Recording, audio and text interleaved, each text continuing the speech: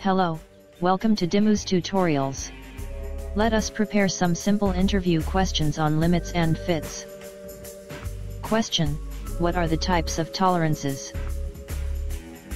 Answer: there are only two types. Dimensional tolerances, used to achieve expected fit, and geometric tolerances, used to achieve expected geometrical conditions. Question: why tolerance is given to dimensions? It is a fact that no dimension in drawing is achievable exact. There shall be a consensus between manufacturer and inspector. To achieve this consensus, tolerance is needed to each part, and a product is an assembly of two or more single components, and proper fitment between them is necessary for smooth functioning of product. This assembly is possible only when two components have difference in their mating portions. Tolerances are needed for mating of two or more parts. Question: explain shaft and hole basis system. Answer: IS symbols and fits were created for ready reference of deciding the tolerances as required in assembly. With reference of these codes we can achieve following types of fits: free running, loose running, easy running, sliding running fit, close clearance, interference, etc. Hole basis system. For specific hole, options for fitment were created with variation in shaft tolerance. Shaft basis system.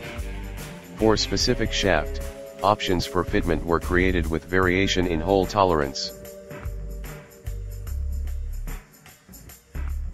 Question: how will you define limits and fits? Answer: limits is the difference between upper and lower specification limits of dimension. In the image shown here, 20.02 is upper spec limit and 19.98 is lower spec limit. And fits are the result of spec limit. Clearance fit: shaft diameter always less than hole diameter. Interference fit: shaft diameter always greater than hole diameter. Transition: close clearance or close interference between hole and shaft. Question: what are the factors to be considered while deciding type of fit? Answer: we designers should be smart enough to decide type of fit according to functionality of part. Following are some points we shall keep in mind while deciding type of fit. For how many times dismantling of parts is needed in total life of assembly? What is role of part in assembly? Is it going to move, revolve, or any other motion? What is expected accuracy level of assembly? Whether assembly allows me lubrication or not? Kind of disassembly needed. Destructive or non-destructive? Beyond that, what is raw material of two mating parts?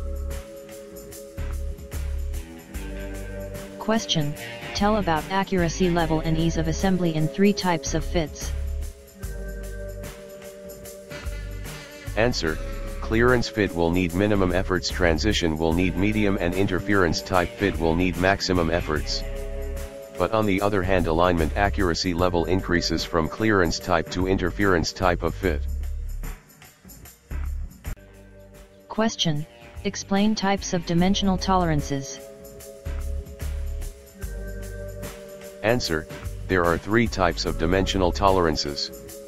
In bilateral tolerance, dimension is allowed to vary on plus as well as minus side of ideal condition. In unilateral tolerance, dimension is allowed to vary on only positive or negative side of ideal condition. In basic tolerances, dimension is shown without tolerance and outlined by a rectangle. Allowed variation is decided by related geometric tolerance.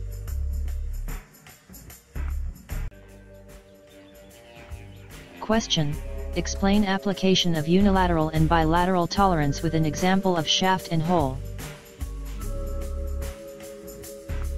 Answer: unilateral tolerance will work in shaft and hole where clearance or interference fit is needed. Transition fit will work with bilateral tolerance to both shaft and hole diameter. Clearance fit is unilateral. Shaft diameter always less than hole diameter. Interference fit is unilateral. Shaft diameter always greater than hole diameter. Transition fit is bilateral. Intermediate situation between interference and clearance.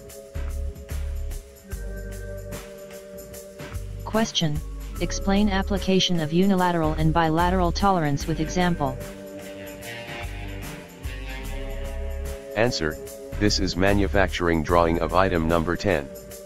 Look at dimension 24. It has symmetrical bilateral tolerance of 0.02 mm. But why bilateral? Okay, here is answer. First, this part is going to act as a parallel block or spacer between top plate, 11, and core back plate, 8. These pinks are acting as two pillars to keep ejector assembly intact. The two pillars ideally should be equal in dimension 24, so that they will keep assembly of core back plate, 8, core plate, 1, and all encapsulated inserts and pins in exactly 0 tilting position, which will make ejector pins, 4, move in a smooth way. Further, it will not result in bending of various ejector pins with small diameters. And 0.04 mm difference between two plates will achieve this, which has been decided through past experience. Symmetrical tolerance 0.02 will allow total variation of 0.04 mm in worst case. If operator is smart enough, he may reduce this difference to 0.03 or 0.02 or even 0.01. But still the question why bilateral only is unanswered.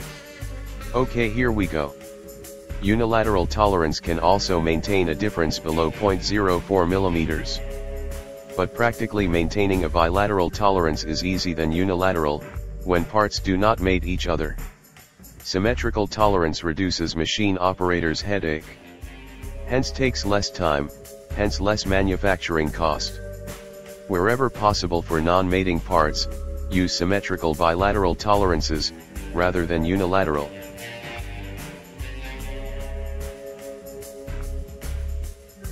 Thanks for watching.